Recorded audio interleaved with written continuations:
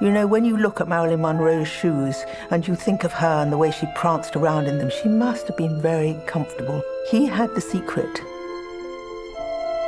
I had worked for a major establishment and mastered the art of shoemaking.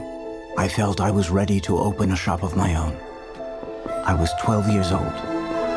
If I went to America, I could learn their tricks. I began to dream.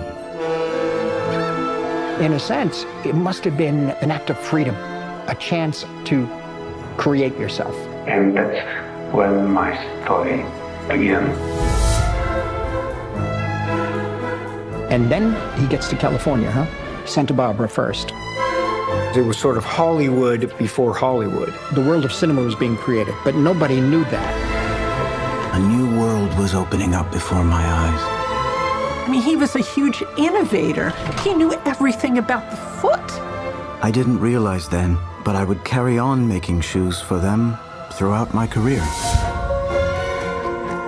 How did cinema and how did Valentino and how did Ferragamo, all of that come together to create such phenomena? Of course, this is fabulous.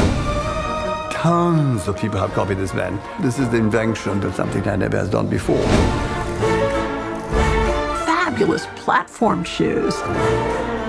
They're so flattering to the feet and creative at the same time. I mean, I've never seen a shoe that does that before. It is on the comfort that I have built all my dreams. Fashion with a comfort, that's what I give.